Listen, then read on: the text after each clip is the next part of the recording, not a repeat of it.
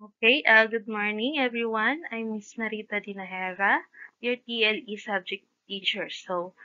Uh, we already discussed the types and uses of cleaning tools and equipment, supplies, and materials. So, I want you to identify those tools and equipment, materials, and supplies. So, you need to write it in your TLE notebook. Okay, next. So, our topic for today is continuation. Okay, safety measures in doing household tasks, week 2. Okay, what is household services? It refers to the management of household affairs in a proper way, thus making a domestic house clean and maintain its high standards of cleanliness and maintenance of commercial level. So, um, household services is also known as a house cleaning or housekeeping, so, which includes overall cleaning of the house, like windows, cleaning, putting furnitures at the right place, doing dishes, maintaining lawns, taking out all the trash from the house, and making repair to the household appliances and so forth. So next, okay, there are two types of housekeeping. So number one, domestic housekeeping and institutional housekeeping. So domestic housekeeping, it refers to the housekeeping maintenance in the house. So institutional housekeeping naman, it refers to the housekeeping maintenance for establishment. So the domestic housekeeping, this cover the kitchens, bedroom, dining, grounds, and areas surrounding the house. And then the institutional naman, it covers the guest rooms, halls and corridors, offices, stairways, ground and plant, public areas, and restaurant. Okay? Okay, standard of housekeeping. Okay, the standard is the cleanliness, sanitation, orderliness, safety, eye appeal, client's comfort, material control, and preventive maintenance. Okay, so let's now proceed to housekeeping. So housekeeping, it includes keeping work areas neat and orderly, maintaining halls and floors free of sleep and trip hazards, and removing waste materials, example, paper, cardboard, and other fire hazards from work areas. So it is important for us to keep our house and workplace clean for us to what? So to avoid accidents and others unnecessary things to happen. So some of us also have a schedule for general cleaning. Usually it is on Saturday or uh, Sunday. So it depends on your schedule. So next, safe use. Safe use risks can vary greatly. What important is whoever must use any tool or piece of equipment as part of their job does so with care. To ensure safe use, employers must orient workers and provide suitable information. They must also check that workers have the appropriate qualification to use and intricate tools and equipment. So it's important to for the workers or the employers to have or attend an orientation regarding on safety practices first before working. Okay, next.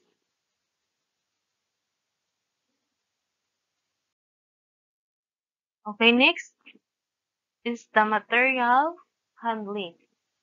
So handling materials is a daily function in the workplace. Also often is a task taken for granted with little knowledge of or attention to the consequences if done incorrectly, especially no if the employers or yung workers is dealing in a machine. It is very important to wear a PPE or a personal protective equipment. The next, okay, the National Safety Council offers tips on the following. Okay, powerlifting, top lifting jobs, and power carrying tips. So, okay, protect yourself. Okay, protect yourself. Use the correct hand protection. Wear gloves and prevent wear gloves to prevent cuts, and then wear safety shoes to prevent injury to your feet from drop items. Next, ayan, so nakapaloob siya sa powerlifting. Next. Okay, size up the load. To determine if you can carry a load comfortably, tip it on its side and get help if the load is too big or bulky for one person. So check for nails, splinters, rough stripping, and rough edges. And then lift it right. So make sure your footing is solid. Keep your back straight with no curving or slouching. And then center your body over your feet and get a good grasp on the object and pull it close to you. Okay? And then move your feet back and don't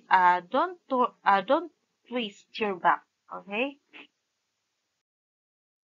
So here's the example of handling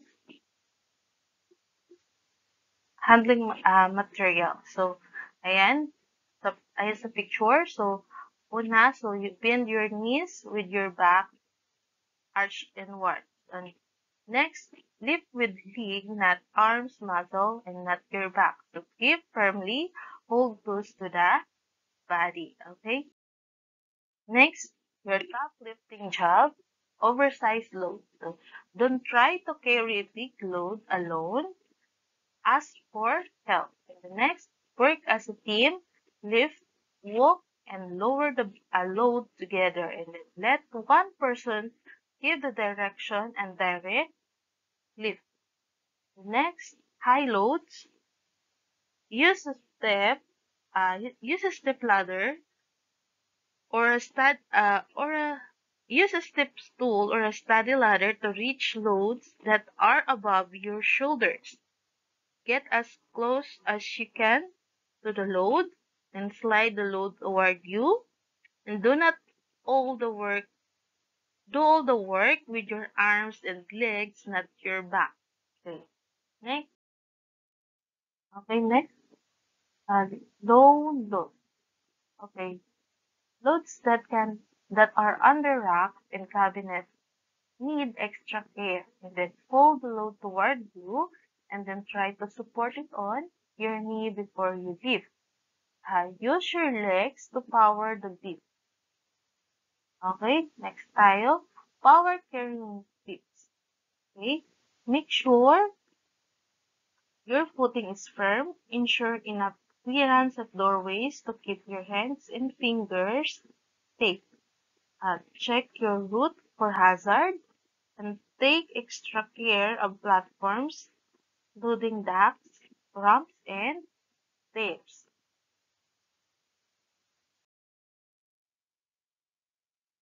Okay, next, carry, carry long loads on your shoulders with front and height.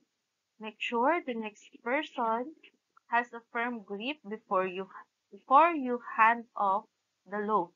When you carry with others, everyone should carry the load on the same shoulder walk in step and put the load down as a team.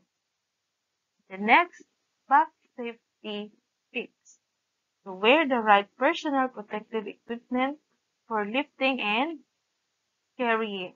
And the next, lift your legs, not your back, pivot, and don't twist. Okay, next, get help with a top lifting job. And then spend a few minutes each day before work on or power warm up. And then exercise regularly to keep your back strong and healthy.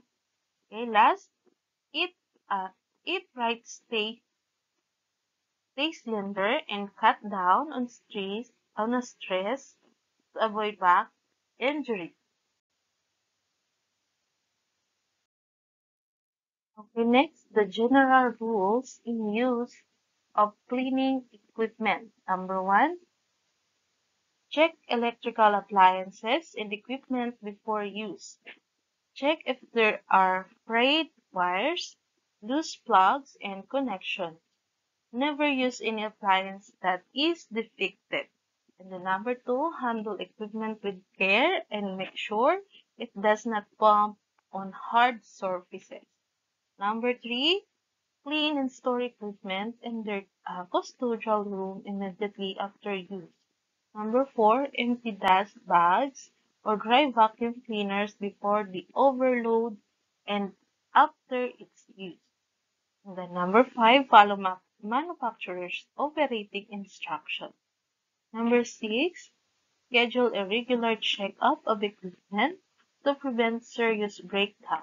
And then last, number seven, to avoid electric shock or short circuit, do not expose equipment to rain or water. Store them indoors to protect them from getting wet. Electrical equipment should never be used in a wet surfaces. Okay, that's all. And thank you for listening. So I want you to jot down in your notebook about this recorded video. That's all. Thank you.